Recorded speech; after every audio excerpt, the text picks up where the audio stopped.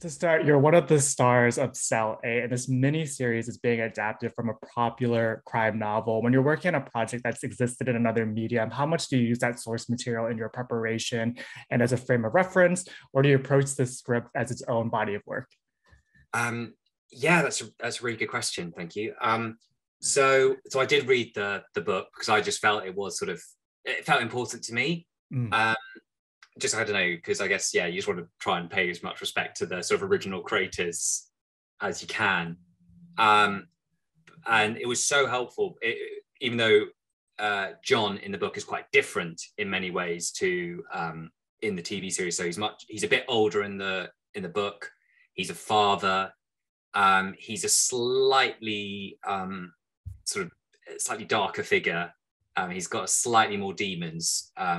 But what I really found helpful in the book is that throughout the whole thing, he's completely traumatized. He is just in a state of trauma the whole time. And I thought that was really interesting, and I thought that'd be a really interesting and challenging thing to try and take on and bring to the show, of like a person who's just constantly in a state of trauma without it being exhausting or sort of boring for an audience, and trying to find the sort of variety in that. But that's kind of the place where he's sort of coming from. So I found that really helpful from the book. And then I think when you're on set, you have to kind of come from the script. Throughout your career, you've played such a wide range of characters. What was it about John and the script in particular that resonated with you? And there's so many twists and turns. What was your initial reaction? Yeah, I think it was just like, it was really, no, I felt just really privileged and lucky to get to play a part like John. So I was glad they wanted me. It's kind of that was amazing. And I think because the character feels so different from me, and like, so there was that, I don't know, indulgent actor in me that wanted to sort of try and take that on. And then I got to meet with Yuhan, the director, who was so exciting. And he was just he's a real sort of film nerd, and like, he was just making really exciting sort of references about the character and about kind of the direction of the show. And so I think that got me really excited. And then I saw Mimosa, who plays Mariana. Yeah, I saw her act, and I thought she's one of the best actors I've seen. So the chance to get to work with her was a huge point for me. And she was just amazing. there's so many stellar performances across the board. And, there's a community of people who come together to support John when he doesn't have the strength for himself. Who are the people in your own life who supported you on this journey as a storyteller? Did you channel any of those relationships into the dynamics that we see in the series? Oh gosh, that's a really good question. I found it a really special relationship with Victor, who plays my dad. I found that a really special relationship. He reminded me a lot of my uncle. So, and that was quite sort of an easy thing. Just I felt that sort of immediate connection with Victor. It's a completely different sort of stratosphere of experiences. But I guess sometimes when you go into acting, that could be incredibly challenging, and there's moments when you get low and stuff like that. So it'd be hard not to say my parents have been the main sort of supporters for me. And so I think and there are some scenes that are in the show, particularly towards the end, that even though luckily I've never experienced anything sort of close to that, you have had those stories, like a sort of saying goodbye to a loved one, which you think might be for the last time, those kind of those sort of moments, which I guess everyone's pretty much experienced in life, kind of those sort of moments sort of just by osmosis sort of fed into particularly the sort of the later scenes. Yeah, I've had a question about those later scenes later in the interview, but John also had such a transformative journey throughout this story. What are some of the character choices and decisions that you made to show that contrast in his evolution before and after prison? So I guess I was like, my big thing about John, I think it's like kind of like an overarching sort of theme or idea for him, was I think he's never felt free. I don't think he's never had ownership of his life. And so obviously in the beginning, he was kind of just rebelling against that and sort of overcompensating and sort of, projecting a sort of an idea of himself, he was projecting an idea of sort of toughness and sort of, because he felt viewed in a certain way, he was sort of, like a lot of us do, he was living up to those. Yeah. He was portraying those expectations. And then I think because of the trauma of the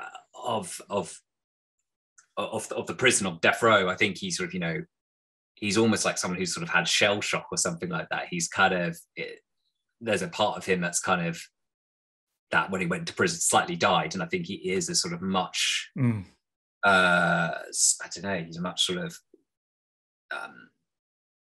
he's a sort of, I think in a way, I think he's a better person, but I think he's a more repressed, or I think, yeah. And I think the main thing for me was like the overarching thing, and sort of when I was trying to let ideas hit me, was just that feeling of like, he's never felt free. He's never felt any sense of freedom or choice, which towards the end he starts to sort of go, these are the only choices that I can make, but I will make them. And there's a certain sort of liberation in that for him. That's where he can try and find his freedom.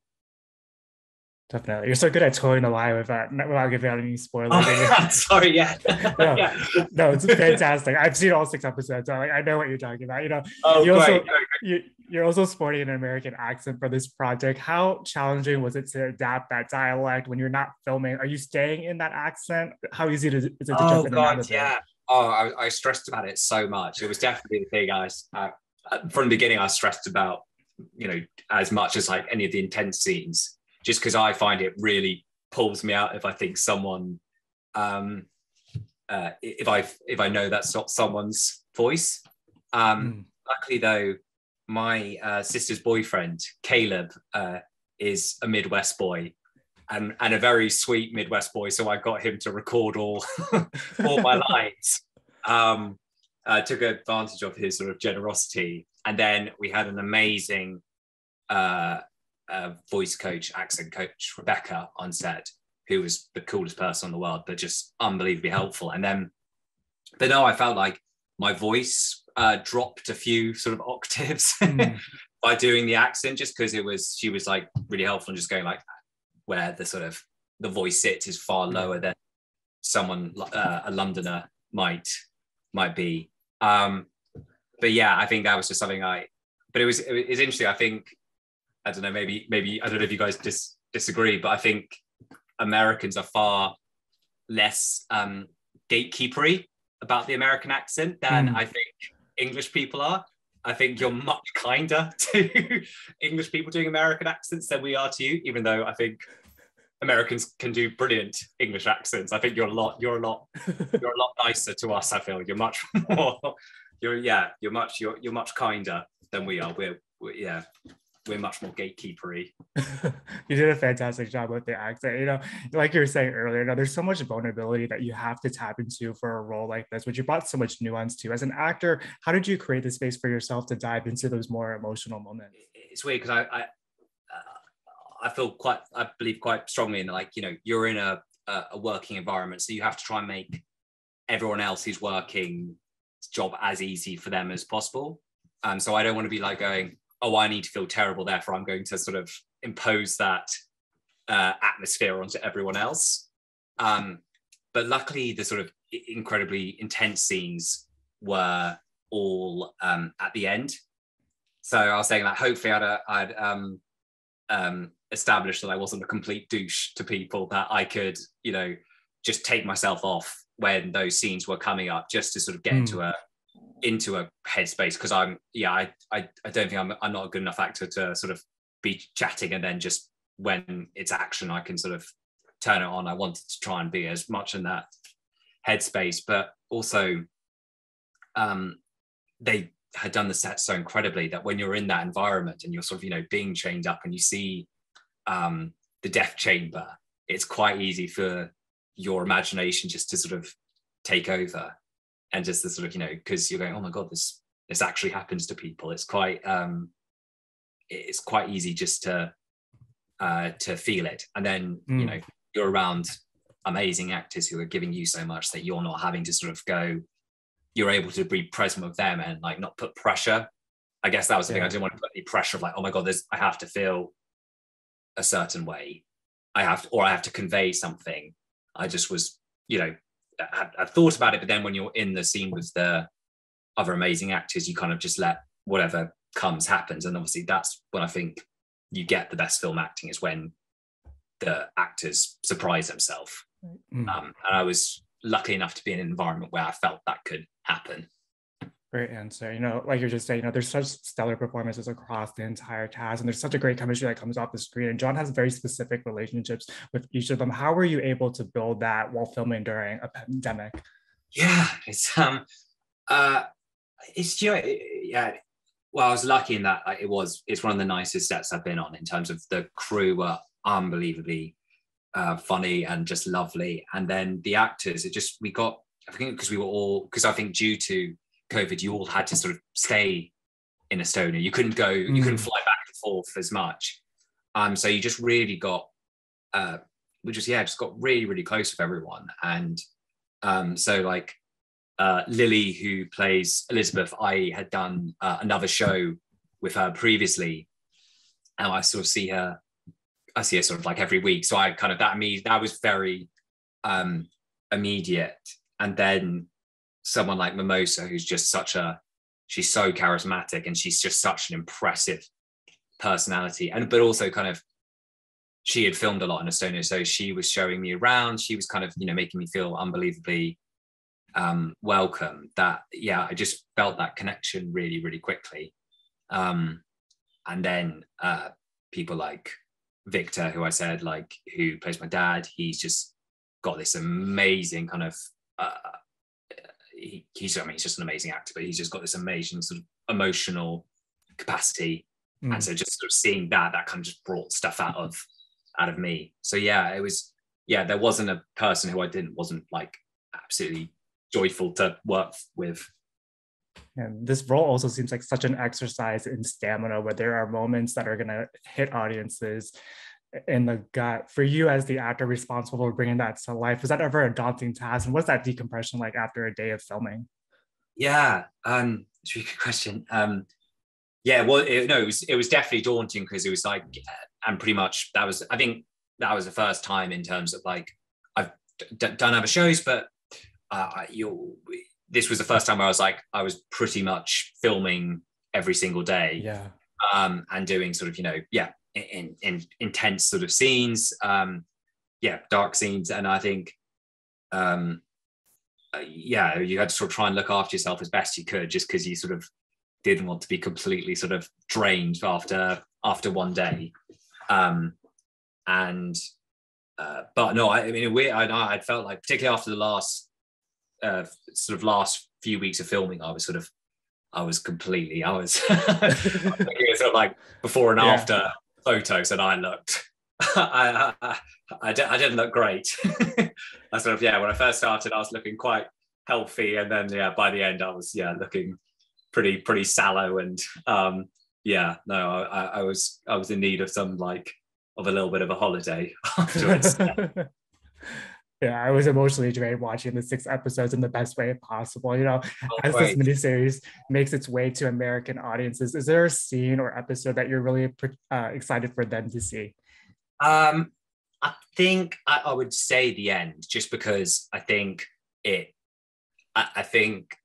sticks the landing, in my opinion. I think it commits to the idea of what the show's about. Yeah. And it really stays true to that idea, and I think sets up that how in other shows you might think it might go, but it is not that type of show. I think hopefully just by the end that people will go, oh, it's really stuck to its guns. Yeah, it was a very shocking ending. I got one final question for you. Outside of this project, what's next for you? And you're such a dynamic storyteller. What's left on your bucket list? Oh God. So at the moment, there's still so much I want to do. I'd love to. I mean,